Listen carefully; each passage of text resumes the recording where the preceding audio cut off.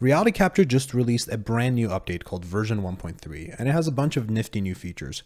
In this video, I want to specifically focus on their new unwrapping and texturing method, which is called mosaic-based texturing. So it's supposed to make your textures look a lot sharper because it tries to project from a single camera the texture rather than try to blend a bunch of different cameras into a single texture. So let's take a look at this example right here. So this is a little facade that I scanned in Armenia.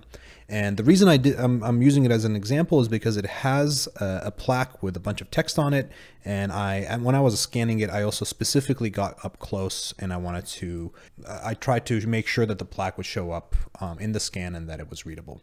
So this model is a result of both the default unwrapping settings and the default texturing settings, which are called, for unwrap, it's the geometric based unwrapping. That's the default one. And in texturing, it's visibility based.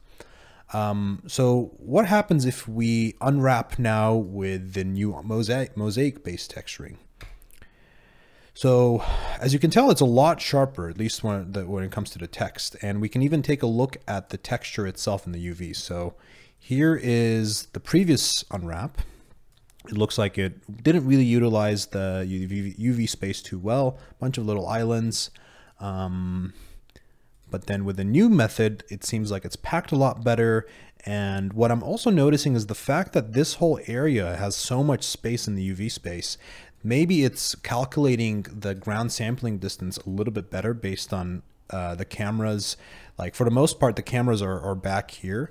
But if it sees an area that is better captured in detail, and even if I'm unwrapping with a fixed texel size, which is also the default in Reality Capture, I think it's prioritizing areas that have more texture resolution. So like that's really nice to see here. One thing to know here is I'm still using the default texturing method here, and supposedly the default texturing method is also much faster than it was before. So that's something really nice. I should note that the mosaic based unwrapping does take much longer. I don't know if it's a little bit longer, a ton longer. I haven't put enough time into comparing the two, but mosaic based texturing will take a lot longer. And this is also fairly small model, 100 images. But yeah, the results kind of do speak for themselves. This area is much more detailed. Let's compare a little bit more. Perhaps let's take a look here. I had some zoomed in shots of these windows. So let's go back and forth. I think I'm seeing a bit more detail in not too much, not super different when it comes to here. It's likely due to the texturing being the same, so it's still blending the images in the same way. But I think there's probably still an increase in perceived like textile resolution just because the UVs are packed a little bit better. So I'm going back and forth. I'm not seeing too big of a difference. The real magic happens is when you combine both the mosaic-based unwrapping and mosaic-based texturing. So let's take a look at that.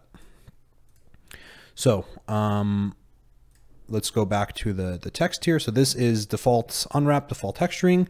Now let's go to new unwrap and new texturing. So this is better unwrapped, but also the texturing method is quite a bit different. It's not, I wouldn't say it's like a clear win in every scenario, but let's take a look. So let's compare the new unwrap with the old texturing, which is this, the new unwrap with the new texturing, which is this. So it's definitely a lot sharper, definitely a lot more contrast.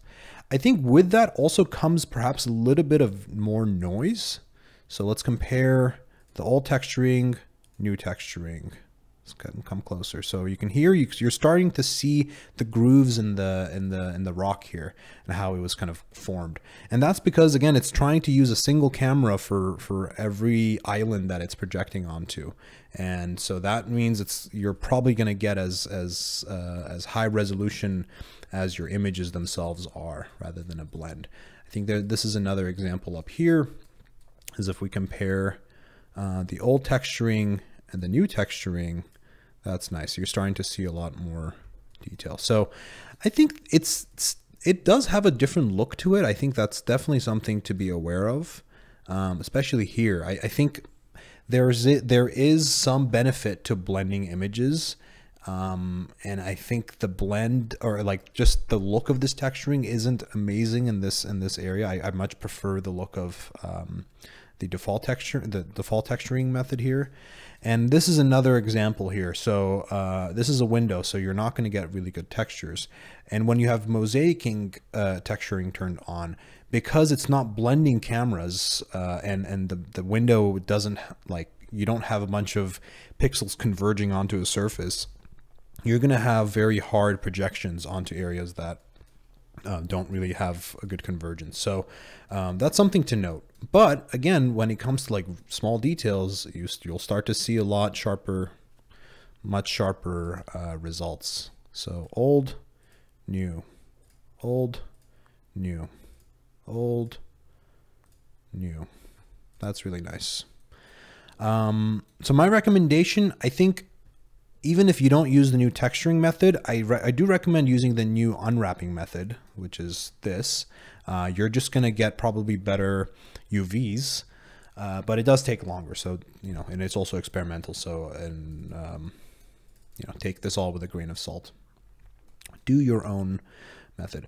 Let's take a look at the other RC project that I have open.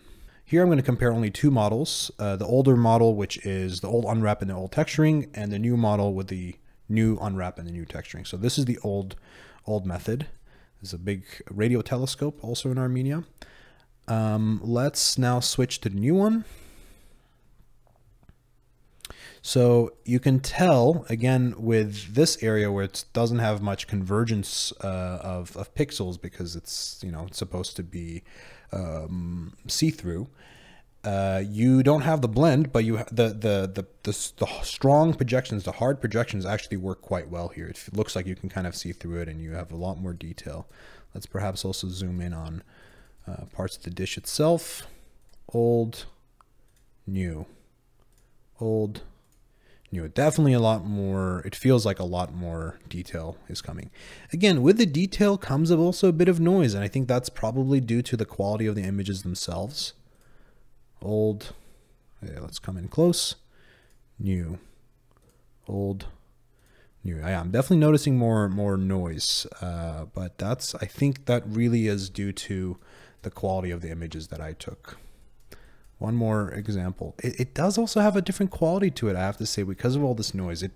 To me, it's starting to look a bit more like Metashape texturing than reality capture texturing, and there's differences in the way they do their thing. So old, new, old, new.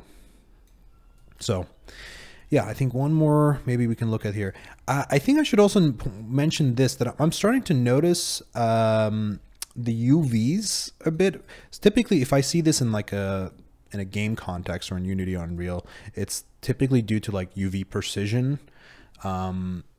But in the old method, in the old unwrap and the old texturing, you have a pretty seamless blend of all of the islands. Here, I'm starting to notice like quite harsh island separation. I don't know why that is. Maybe that's just in reality capture. Maybe I should look at it in Blender. I don't know if they're not using the precision, but that is something to note. But again, there's definitely more detail that comes out. Old, new, old, new, old, new. So yeah, I hope that is helpful. There's quite a bit of new features in this version 1.3. I recommend reading through their more detailed capture or their release notes. So I'll link this in the description, because this is much more detailed than what you've probably seen in their marketing. Yeah, hope that's helpful. Take it easy, guys.